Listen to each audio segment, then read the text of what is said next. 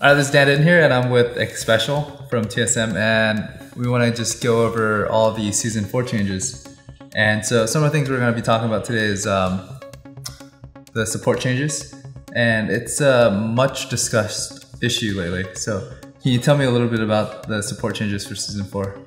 Not sure about much discussed, but it's been a pretty hot topic when I was at Riot, and they were explaining to me just the overhead, the ideology behind all the changes.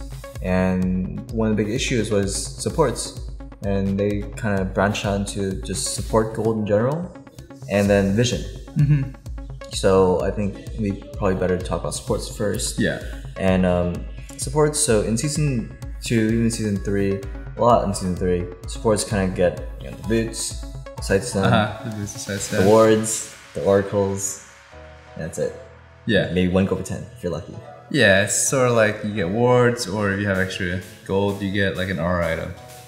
You would rarely ever get into even a Reverie, and that's only 400 gold beyond the field stone. So they wanted to make it so supports get more gold, and supports are able to build items, to respond to enemy play. And they kind of felt that every other role can build items to counter, and supports just kind of get stuck with nothing. Okay, so what kind of system are they putting in place so supports can get more gold? So what they're doing is actually, I thought it was pretty good.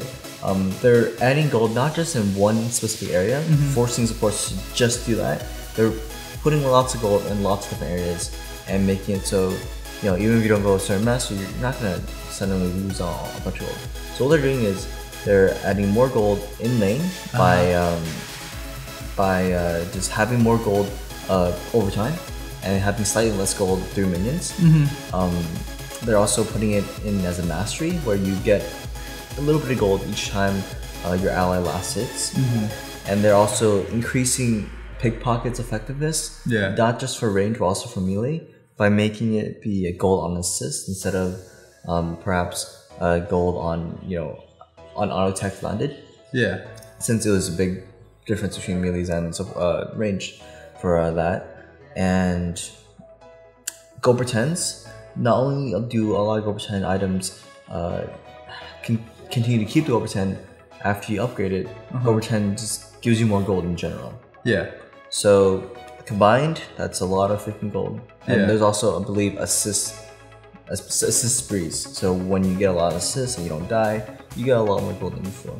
Like, they're trying to balance supports by having every support scale well. That way it doesn't get crowded out. And they're trying to do so by doing certain, like adding perhaps slows that scale, ratios that scale, not just to damage or health, but like AD on John's shield scale and stuff like that. I think one of the suggested changes is there's going to be a change on vision. Tell me a little bit more about that. So in Season 3, vision was primarily the sports job.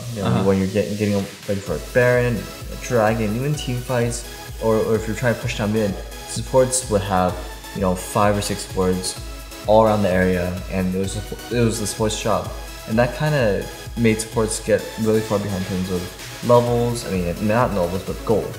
And what's gonna happen is there's gonna be a limit on how many wards you can have, and that's gonna make it so that everyone has to contribute to the ward game. So it's not just a support buying the wards, so it's gonna free up more gold for the support so they can buy more other items. Right, and one big thing they're also doing is, right now, the pink ward game is essentially whoever has more pink wards wins that game. And by making pink wards visible, it creates the pink ward an area of contention at all times. Whenever pink wards drop down, it's a place of contention versus only contended when there's only when you have a pink ward. So let me clarify this. So when you drop a pink ward, it's gonna reveal invisible units, but everybody can see it. Yeah, that's pretty much exactly how it is. Okay, that works. No, everyone can see the pink ward.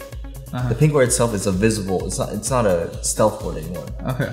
And it still reveals everything, but obviously the enemy team can destroy the pink ward before you can do anything with the pink ward. Okay. So.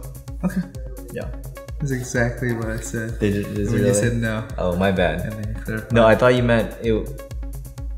Okay, never mind. It doesn't matter. You can edit it out. Yeah, okay. You can dick around. I'll respond to it. Yeah, that's pretty much exactly how it is. Okay, that works.